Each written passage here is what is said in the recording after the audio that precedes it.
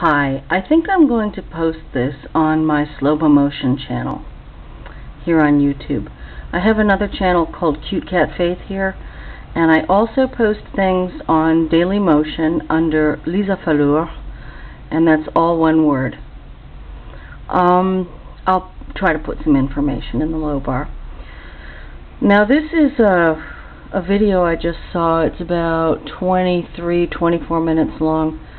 And it's by a guy named the Desert Artist, and he doesn't post super often, but he posts periodically, and I like the channel a lot. Seems like a really good guy. He's done some really interesting clips. If you're interested in mining, for example, about setting up a mine or something, he's doing that, and it's pretty interesting. I like the channel a lot. I always look for what he's doing. Today is the 24th of April, 2012. Apparently, his friend committed suicide in his backyard this morning. And he's sitting in the chair and crying and talking about bullying and things which had been very hard for his friend and for himself in life, and it's very, very sad. There are a lot of good thoughts in here. You might really want to see this. I've shared this with some people. I've uprated it and favorited it, and since I'm probably going to post this on another channel, I won't be able to post this as a video response to him unless I subscribe to him on the other channel, which wouldn't be such a bad thing, I guess. Bullying is really bad, whether it's physical or psychological. And the suicide issue is always really serious, and he's had a couple of friends kill themselves in the last 2.5 years, apparently. And he feels that probably he could have done more. I really feel I feel very sorry for people who commit suicide, because I think that they doom themselves to being hungry ghosts for eternity, to commit suicide again and again. But I have every sympathy for people who are abused in some way or another, and it just gets to be too much for them. You know, they're defeated. The Jews have a feeling about suicide where it is forgiven if the person is determined to be mentally ill. But it's a very serious issue in a lot of cultures, societies, and religions. And I think that the aspect that I can relate to the most is the role that all the rest of us play. You know, if we see people being mistreated at the job and we don't stick up for them and say anything, if we don't show any solidarity, oh, I have a family, I've got to put food on the table, I can't get involved, that sort of thing. Believe me, if you're seeing it or are aware of it going on right around you, it is likely to happen to you at some point, and no one will defend you either, whether it's at that job or in that exact situation or not. I have some clips up from 2010. In September of that year, psychological abuse became actually illegal in France, particularly in marital situations, which was quite interesting. I haven't heard that much more about it, but again, apparently it's actionable. And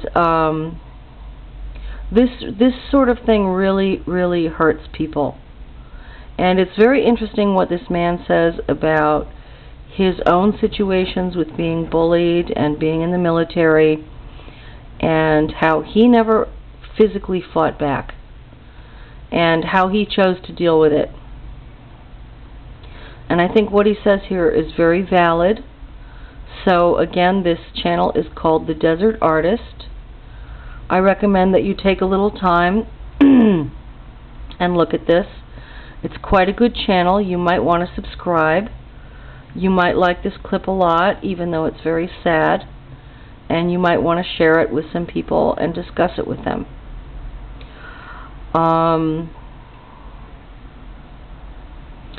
A lot of good points raised here.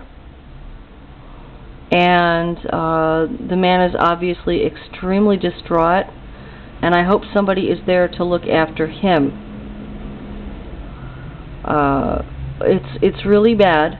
And the French have a saying, if you're going to commit suicide, and it's, for example, that you're being harassed at work, kill yourself in the workplace. Make sure that there are proper written notes found on you and sent everywhere. You know, it's kind of a callous way to look at things. But,